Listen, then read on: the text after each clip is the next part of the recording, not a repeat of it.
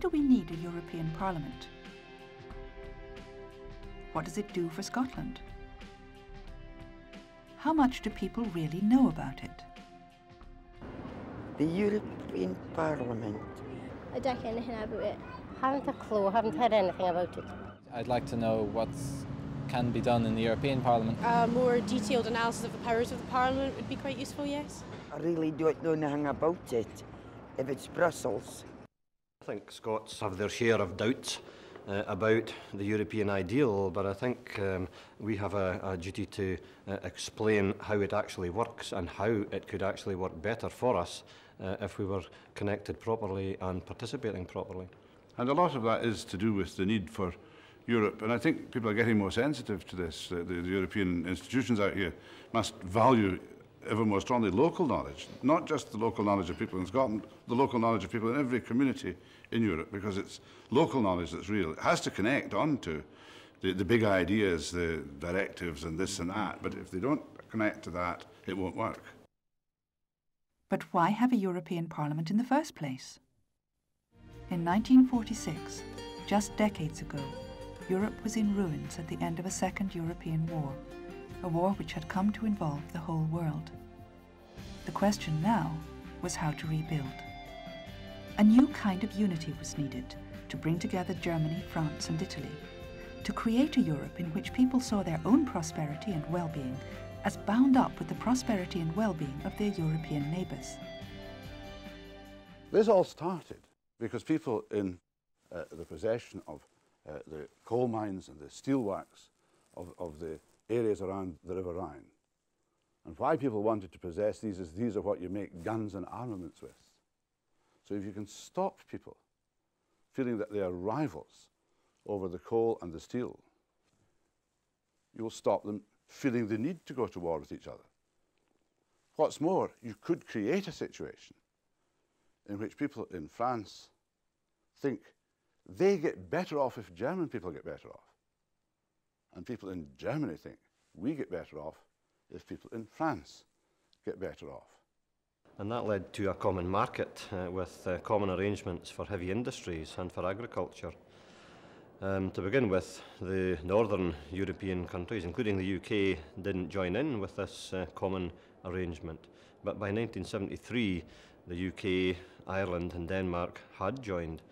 Later, Sweden and Finland, and now we have even more countries queuing to join in. But of course, it's much more than a common market now. It's a union of practically 500 million people in 15 member states at the moment, growing as we speak even towards 25.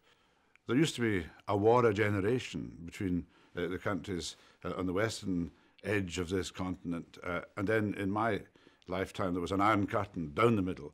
We've now made war between these countries unthinkable. The old severance of the Iron Curtain is being healed as the countries from Central and Eastern Europe move towards joining, and by the next European election many of them will be in the Union. This is a tremendous achievement and we're all part of it. As Europeans, we have common laws and a common civil service under the European Commission. European commissioners are nominated by the member nation states, subject to the approval of the European Parliament. Smaller states like Ireland and Denmark nominate one commissioner. Larger ones like the UK can nominate two. The governments of the member states meet regularly in the Council of Ministers. Every member state has one seat on the Council and sends one minister to each Council session. Which minister a government sends depends on the agenda. The most impressive meetings are those of the European heads of government, when the presidents and prime ministers get together. But all these meetings, the Commission, the Council and the heads of state, are held in secret, behind closed doors. So what about democracy?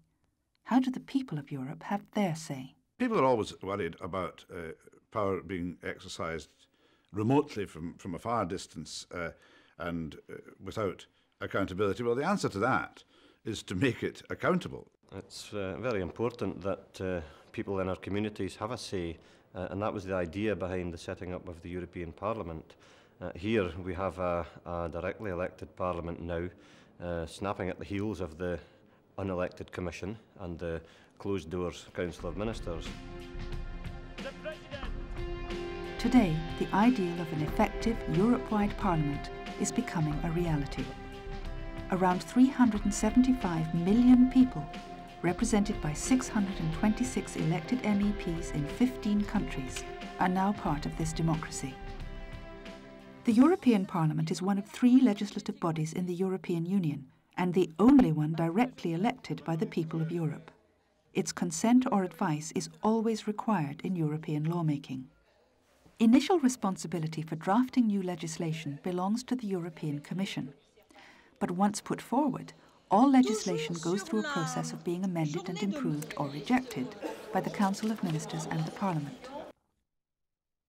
Membership of the Parliament is loaded in favour of smaller countries to make sure their voices aren't drowned out. There's a rule which says small countries have to have a decent number of representatives to cover political diversity in that country, and big countries can do with fewer.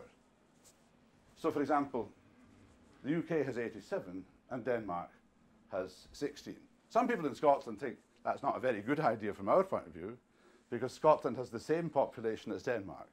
There are 5 million Scots, there are 5 million Danes, there are 8 Scottish members of the European Parliament, because we've just got slightly less than a tenth of the whole UK number, but Denmark as an independent country within the Union has 16. And of course that's something that my political party, the SNP, has things to say about. Until 1992, the Parliament was simply a consultative body. The Treaty of Maastricht in 1992 and the Amsterdam Treaty of 1997 gave it a new power called codecision. This means that, together with the Council of Ministers, it can amend Commission proposals. Only those which have been agreed between all 3, Commission, Council and Parliament, finally become law. Codecision is a very, very important power that's only recently been given to the European Parliament, and it means that we can check and balance the unelected and the closed-door meetings that go on between the Commission and the Council of Ministers. It means that we can stop or amend proposals and can't be ignored. Unfortunately, codecision does not apply in all areas of policy, and that has very, very important effects, particularly for Scotland, because fisheries and agriculture are not codecision matters. And this is particularly frustrating in my present function, because so many areas of our life are regulated in some way by European regulation, but Scotland does not have the right to represent our own industries, our own way of life, our own economic interests in the bodies where it really counts in Europe, in the Council of Ministers. The Parliament itself does have real and important lawmaking powers, and the Parliament alone has the power to discipline European commissioners, or even to dismiss the Commission if necessary. Now, it's not just about markets and conditions of fair and free trading, it's also about the foundation in accepted human rights. We've now got a Charter of Rights of the European Union.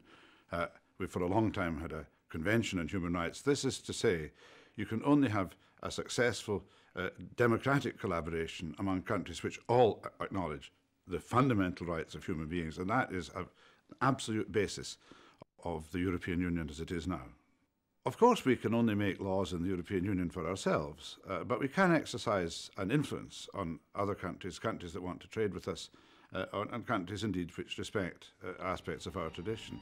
And things like the Sakharov Prize awarded by the European Parliament for people who have been prominent in the pursuit and protection of human rights in their own countries actually help people who are maybe suffering oppression to be recognised in their own country and therefore to rise above oppression and to restore human rights in their own country. There have been a number of striking examples of that.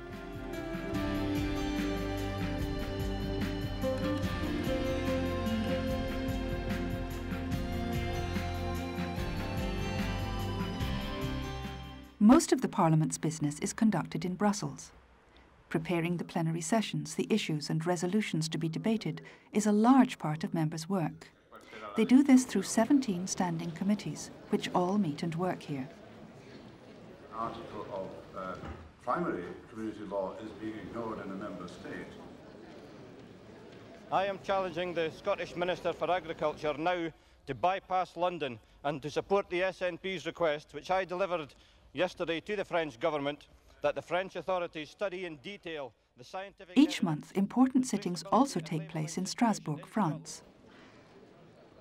At these plenary sessions, members meet, debate and pass resolutions.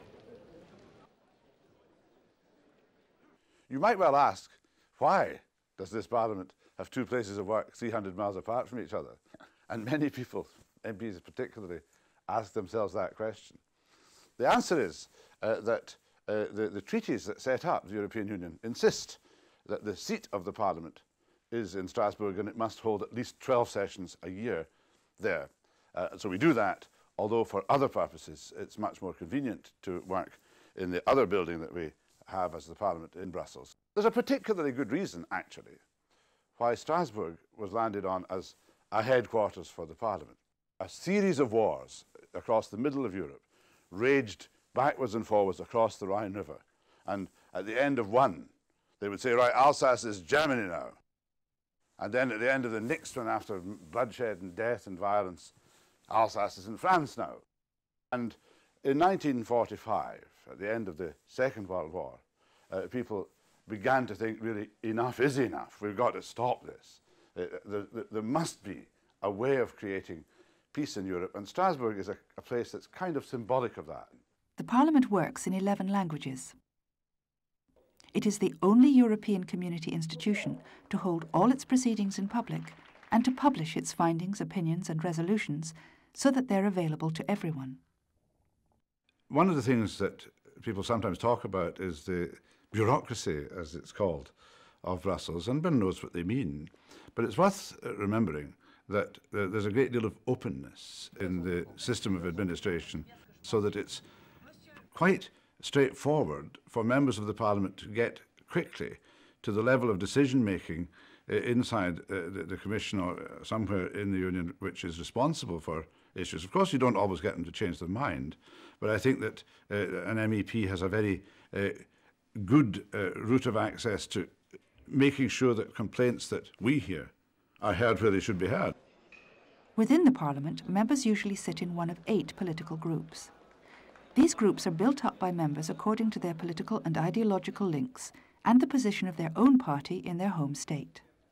The European Free Alliance, our political family here in the European Parliament, which consists of Scots members, Welsh members, Flemish and members from various autonomous regions of Spain, exists in order to promote the idea of subsidiarity and of retaining as much authority at as local a level as possible, so that we do not have a one-size-fits-all European superstate style decision-making process here in Europe.